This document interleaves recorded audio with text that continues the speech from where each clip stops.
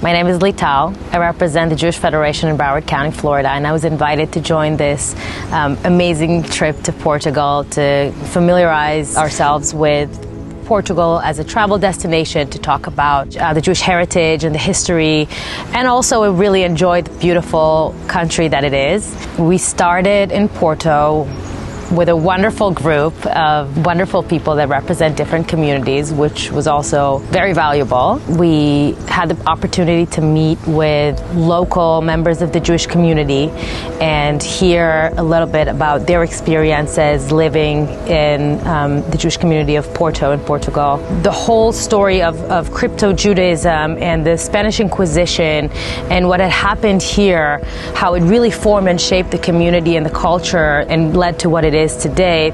I really thought it was fascinating. It was almost by design how it planned. I felt like pieces of the puzzle are coming together as we go, as we see new places and meet new people. But I'm always grabbing my children. So they always had this. People were carrying them around? They would carry them around. Before the Spanish Inquisition, the Jewish community in Portugal was about 30% of the population, which I didn't realize that it was that large. You had a really rich and thriving community. The warmth and hospitality of the Portuguese people really get into your heart.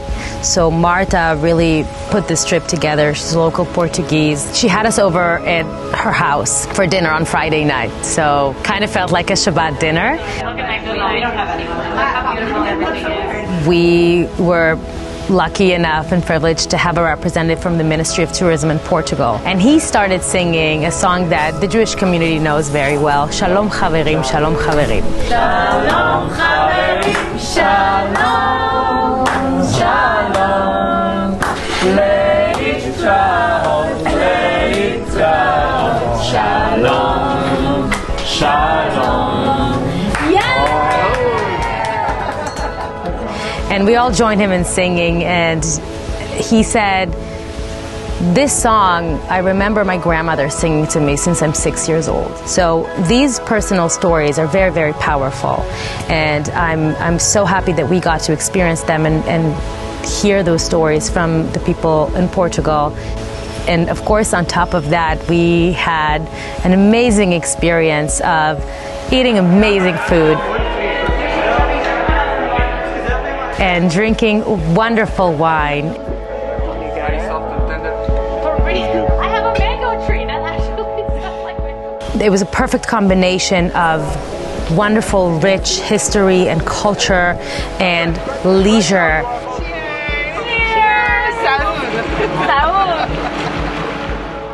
And experience and culinary culture.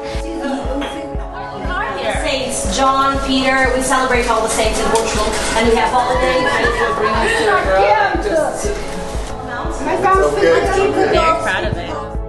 And it was really just insightful, gave us such a valuable experience. The sponge in your right hand. That was also very pleasurable. I look forward to bringing my own community here and feel as inspired as I feel right now.